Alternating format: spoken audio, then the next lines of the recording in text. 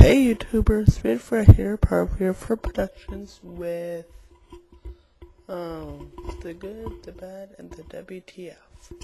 So Big Brother edition. For those who haven't been watching, I mean before I do the video, I just want to point out that I'm speaking in a quiet voice. Cause there's people downstairs, and I there's people out there, and I'm trying to speak in my microphone, and I can attest how, I'm feeling all ill and tired, so I'm just sorry, but I'll try to be more excited in my other videos. So basically, I'm gonna quickly summarize what happened for those who haven't been watching. Big Brother, it's came back, for another season, and only in the wintertime due to the writer's strike. But now that the strike's over, they're making writers are back, and they're making it a little bit longer due to a twist that happened. I'll explain that later. So basically, we have our couples. So there are many twists in this game. There's a couple twists that happened, and so I'm gonna discuss a few of the couples that were there. So basically, if you haven't watched, I'm going to quickly summarize what happened. There's a couple of twists, right? The honest couple I found out that I saw was Sheila and Adam. Okay. I know it sounds odd that Sheila and Adam would be a couple. Because, the first day they kept arguing, right? And they had this whole X thing with Sharon and someone that I don't remember who, but now Sharon's back in the house due to a twist because Joshua's partner had to leave due to a family emergency, and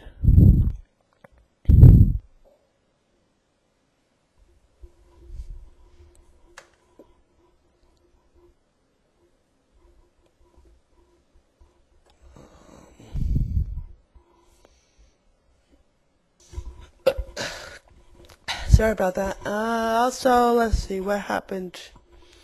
Alright, I just made sure that no one was censored. So basically,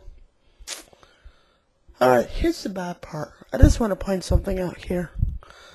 The bad part, I don't really like how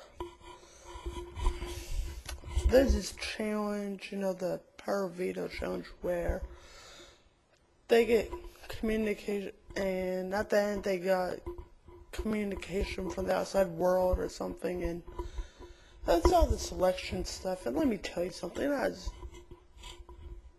a little angry, that, this President Manders is all like, cheering for everything. It's like, oh, and some of the house guys were like, are you Republican, or are you a Democrat, or whatever?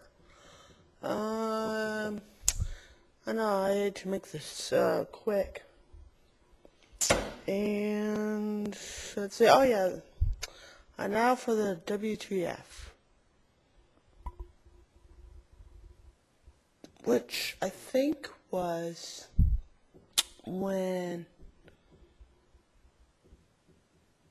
there's this whole alarm thing, I would go off in the house, which means a twist would happen, and it was so corny watching the house's reaction to the alarm. They're like, something's happening. I'm not cool with it, I'm like, whatever, man. I'm like, okay, it's an alarm. You don't have to.